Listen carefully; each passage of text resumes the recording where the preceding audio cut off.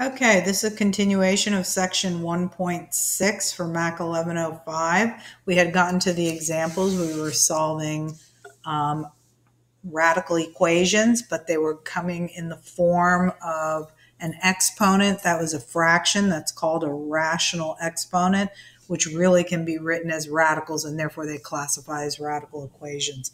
I was alerting you to the fact that sometimes there's one solution, sometimes there's two.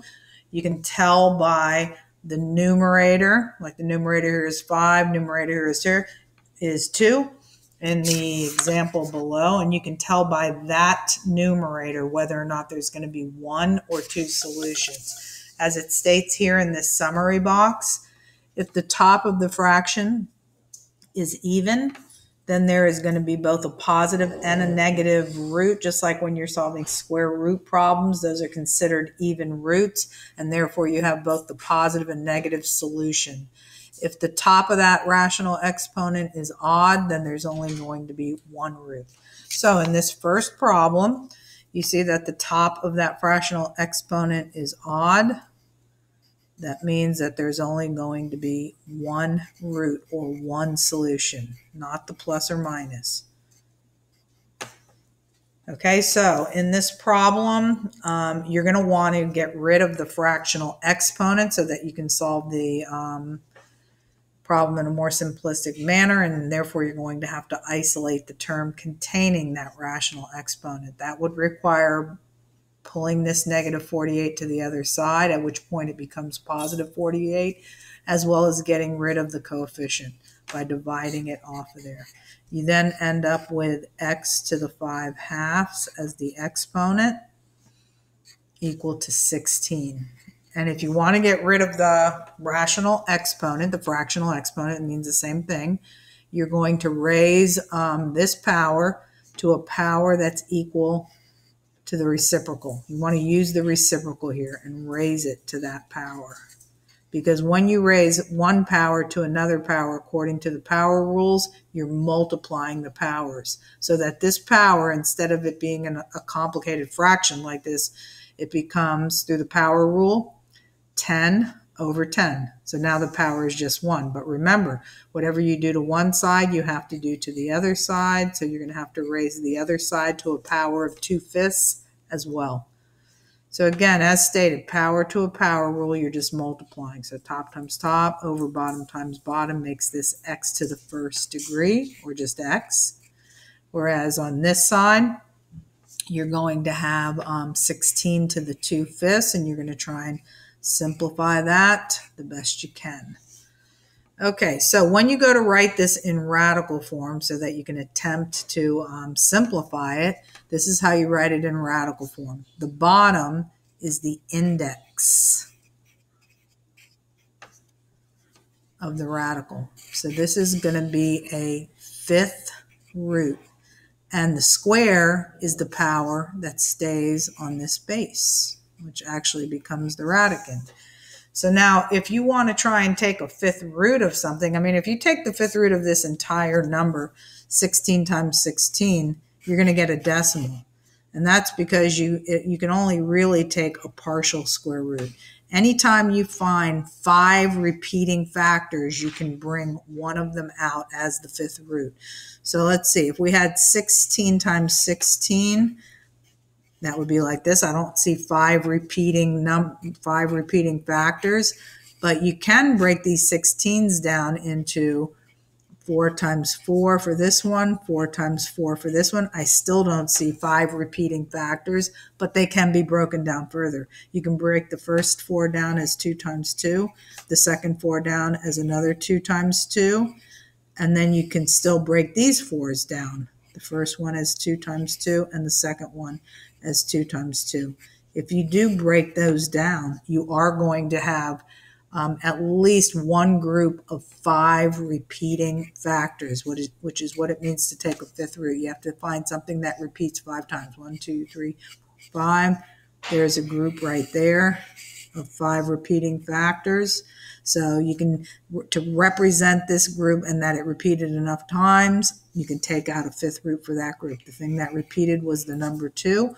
All those 2's are gone, and the only thing that remains inside the fifth root are these 3 remaining 2's. They didn't repeat again enough times to take out another 2, so it's just 2 times 2 times 2, 8. And that would be your solution. Okay, moving to this next problem where the top is an even, the numerator is even, therefore you're going to have both a positive and a negative root.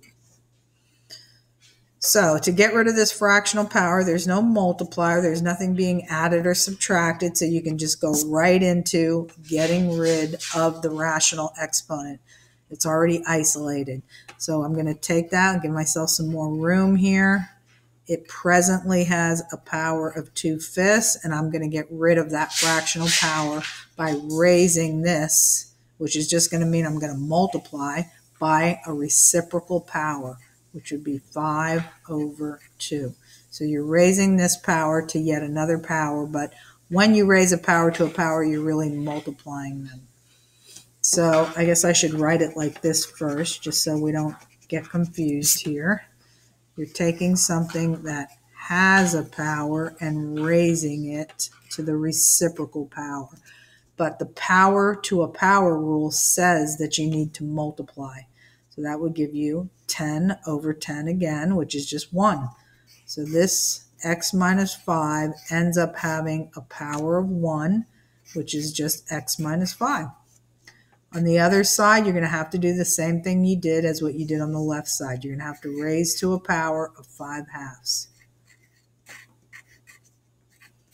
Anything that has a fractional power, or what we call a rational power, can be written as a radical, which is why these classify as radical equations. So what you can do now is try to write it in radical form and simplify it as much as it can be simplified. Again, the bottom is the index. It is the type of radical, type of root that you are taking. So this is a square root.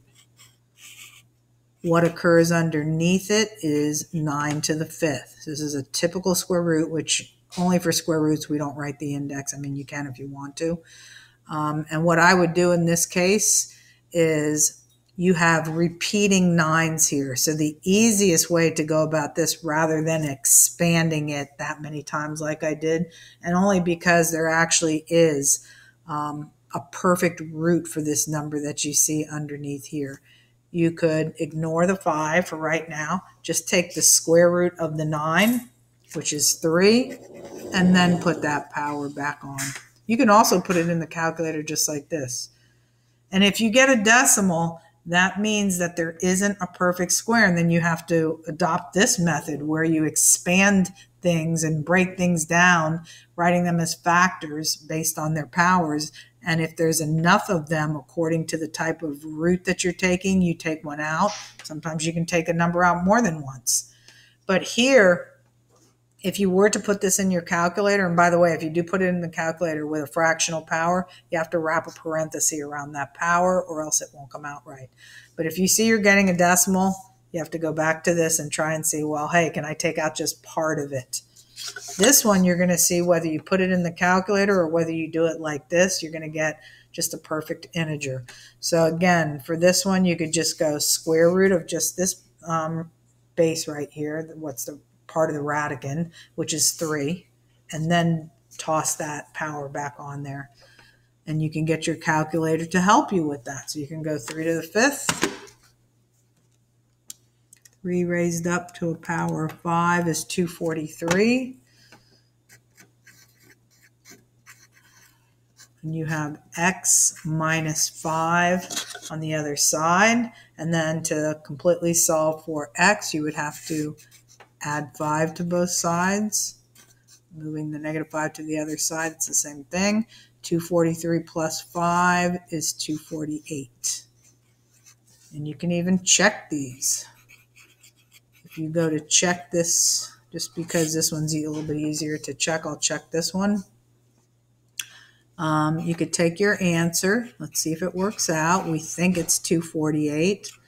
Again, these radical problems are the ones that cause the extraneous roots to sometimes happen. And also what I have not put on here is that there is both a positive and a negative root. I didn't insert that yet, and I should have been doing that all the way down. Positive or negative root. Usually that you realize that here right now when you're taking an even root that you should be reporting both roots. So far I did positive 243 plus 5, and I got 248, but there's also the negative 243. It's either plus or minus 243. That's what the 3 to the 5th was. So I dealt with the positive 243, brought the 5 over here, which became positive 5, and combined it with the positive 243 to get me this answer. But that positive 5 could also be combined with the negative 243, which would be negative 243 plus 5, and you would have negative 238. So supposedly these are the two answers. I was going to check them. So here's my answer of 248. I'm plugging it into the original equation where you're subtracting 5 and raising it to a power of 2/5 and seeing if it's equal to 9, if it really is an answer. So 248 minus 5 is 243. Raised to a power 2/5. I'll show you how to put that in the calculator. That fractional power has to be inserted in a parenthesis, whereas the base, since it's a single number, really doesn't have to have a parenthesis around it. So we're doing 243 raised up to a power of 2/5. 2 divided by 5, and let's see if that's 9. It is 9, so that works out. That answer of 248, check. Now we're going to use the other answer and see if that works out.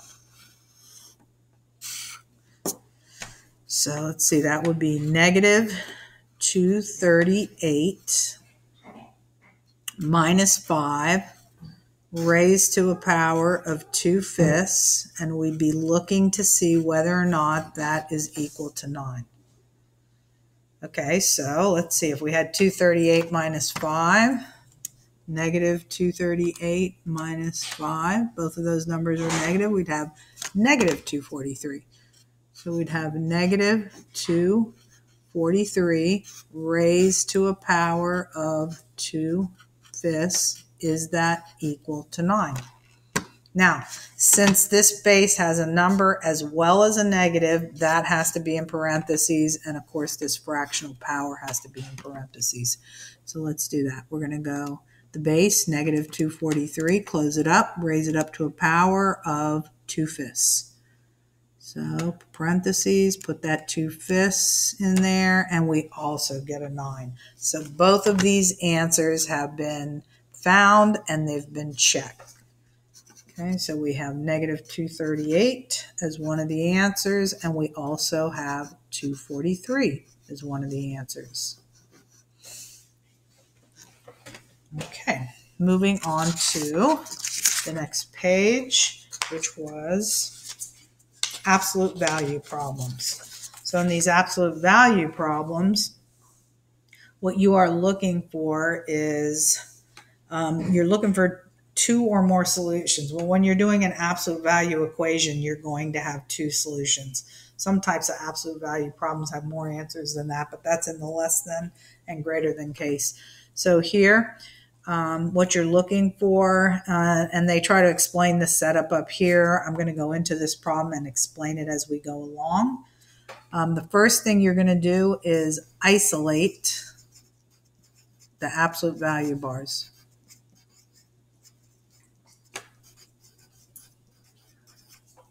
And then we're going to talk about how to get rid of them, how to turn this into an equation that doesn't have absolute value bars in it. Okay, if you're going to isolate the expression in the absolute value bars, you have to move the negative 7. So this is 13 plus 7 with the multiplier of 2 still out in front of the absolute value of x plus 5. And so then you're going to have a 20 here and 2 times the absolute value of x plus 5. Then you're going to divide off the 2, and you're going to end up with x plus 5 is equal to 10. We'll discuss in the next video how you go from this into the two equations that don't have absolute value